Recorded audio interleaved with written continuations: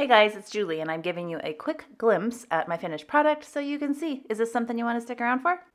If so, then let's start at the very beginning. Well, sorry, I guess it's not technically the beginning. You can see I did a little bit of stamp work there on Easter. I shared that on my Instagram reel, so if you're curious, you can watch that. But knowing that I have a pretty light week aside from Easter, I am coming through with these large number stamps from Carrie Bradford, and I'm allowing them to take up some of that extra space. I've mentioned in the past how I use my Studio Calico kits to kind of help set a color scheme for my month, and I'm switching things up. I am now just a subscriber for their stamp subscription and not any of their other kits. If I want to, I can pick up some washi because I'm a subscriber, so that's kind of slick. I can gather a few of their supplies. You'll see later in this video that I did purchase some stickers. They go nicely with the colors that I'm using here, so I think I'm going to be really happy with this setup of getting the stamp every month, but then selectively choosing some of their little add-ons as I want and as I know that I will use them. I wanted to mention that this washi is from Allie Brown from her Etsy shop, and I don't know if it's still available, but if it is, I will link it below. Just quickly marking out the current week with my Tombow N89, and then sharing a peek at this cute stamp set. This was the April Stamp of the Month set from Studio Calico. It's designed by In a Creative Bubble. She always has the best stamps. I like to include my week number down here in the bottom left corner. Creative journal pages can be a little overwhelming, like especially the way I approach it with absolutely no rhyme or reason. So for me, by adding the week number down here, it's starting to build a little bit of familiarity, a little bit of consistency. I definitely still shake it up from week to week and from month to month, like how and what materials I use to add the week number, but it's kind of like becoming a little habit, which is kind of nice and friendly. I'm a sucker for any type of like number, date stamp sets. So this one that I just showed you a quick glimpse of is from Carrie Bradford Studio, and I use that to stamp in April along the side there. I felt like that top open bar above the 14 was it was asking for something. So I went back and I looked at the stamp set and saw that they had some really cute little lines here that the text just fit perfectly inside that. So I, of course, test stamp first because that's my jam. Especially with text, you don't know, like, is it going to be kind of blurry? Is it going to come out crisp? So you'll notice that I do that periodically, but I tested it and it looked cute. So it says exceeded expectations. Sorry, I repeat this every time, but I use Avery sticker paper, just matte, like basically if you were shipping a postage label, this is what you would print on. That's what I use for my photos, and I just mentioned that because I figure, you know, some of you are new and don't know that information yet. Sorry for those of you who have had it repeated every time. But I just do that, and I grab my little mini trimmer here and chop them up as best I can. I can come back with scissors if I need to. So as I start to lay these out, you're going to see that the latter half of my week had a lot more activity, a lot more fun. My son came home, we did some fun things around Phoenix, and the first part of the week was probably just, you know, very low activity. So I could definitely take these photos and space them out across the whole week. There's nothing that says that each photo has to be in line with the exact time period. I'm not that strict with this. But I also kind of liked the feeling of that. Like the first half of the week was a little slow, and then look how fun and packed the second half was. So I'm just going to go ahead and just like bulk it up over here and just let that contrast kind of be part of my story for this week. And if you wonder why I use the Avery stickers, this is why, you guys. It's so fun to just stick them on there. They're super flat, not thick, so they don't create like a lip when I flip the pages and need to write on the back side. So those are all of my reasons why I love them and will continue to use them. Quality? Not so much, but convenience? Ooh, yeah. Okay, we're heading into a section here that I could have potentially cut out, but I'm leaving it here just to show you guys like the full story, how much I just, you know, overthink. But I really, really, really wanted to use these cute stickers. These are part of the release for April from Studio Calico, so these are one of the things that I grabbed alongside my stamp set, and I just was determined to use them. I liked the pop of color. And then I really wanted to talk here because we took our son to the yard. It's like a crazy milkshake place. I don't know if you guys have one nearby you, but I'd seen it online and I was like, oh yeah, he would love to do that. So we did, and I wanted to just write in yard here, and I am using these letter stickers, and I am fussing and fussing and fussing, and it's like by the time I get those in there, then I realize they pretty much cover all the color that I wanted from the green sticker. So I changed my mind and just decided to remove them altogether. But then it leaves, you're going to see like a little rip on the sticker, which then I can't get the sticker up. So then I just have to remind myself that, oh my gosh, Julie, it's a creative journal page. This is not a work of art. It is not going on my wall in my living room. It is fine. Move along.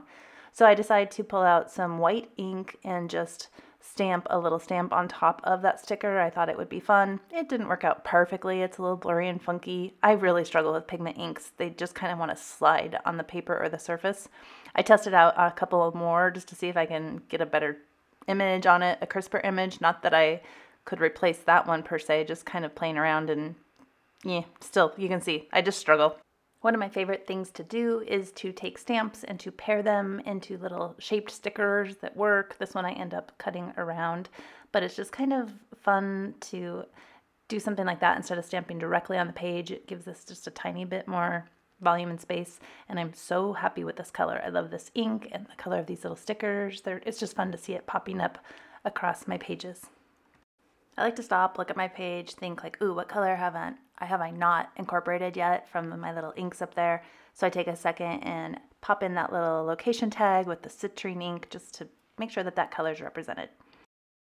Transparent stickers are making me so happy, and these labels are really fun. I printed out a bunch of different sheets. I've had some, on my computer for years, and so I just went back and got some that would maybe go with this monthly kit that I'm creating myself.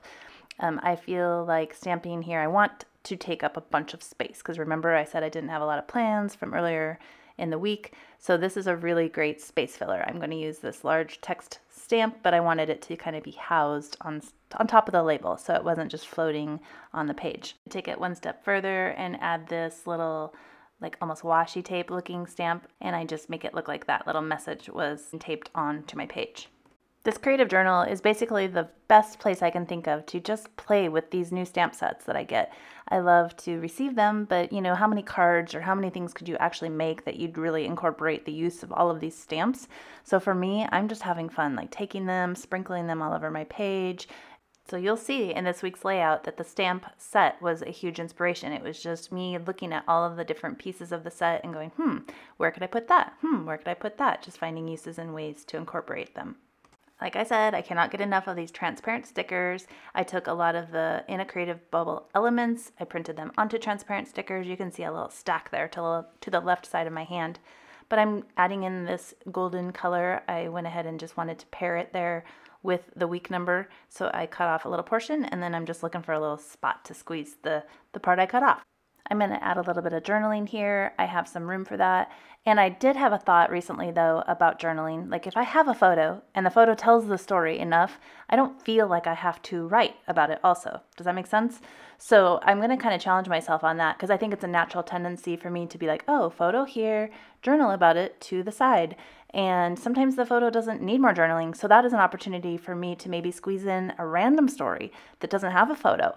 So I have to kind of challenge myself for that because I'm going to have to look back and, maybe jot some little notes about the day because I don't take a lot of photos. So I need to remember those little moments even if I don't have a photo. I hope that makes sense what I'm trying to convey. But basically, to me, it's a little redundant to have the photo and then to sit and journal about it. Unless there's something that's missing in that photo that needs to be told, I could use that space to talk about something completely different and some other little tiny, moment from that week that I want to actually record with words, even though I don't have a photo.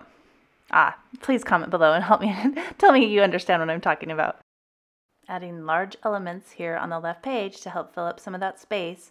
And here's an example of a story that I do not have a photo of, nor would I want to see the photo because basically my left eye swole up this week. And I think it was from my lash extensions. Oh man, I'm hoping that maybe I could still potentially wear them, but basically I had a reaction on my eye, so I had to take off my lashes, and it's kind of a bummer. I get used to them, and they're kind of just fun to just always look cute in the morning and not feel like I have to put on mascara. I'm just really low maintenance like that.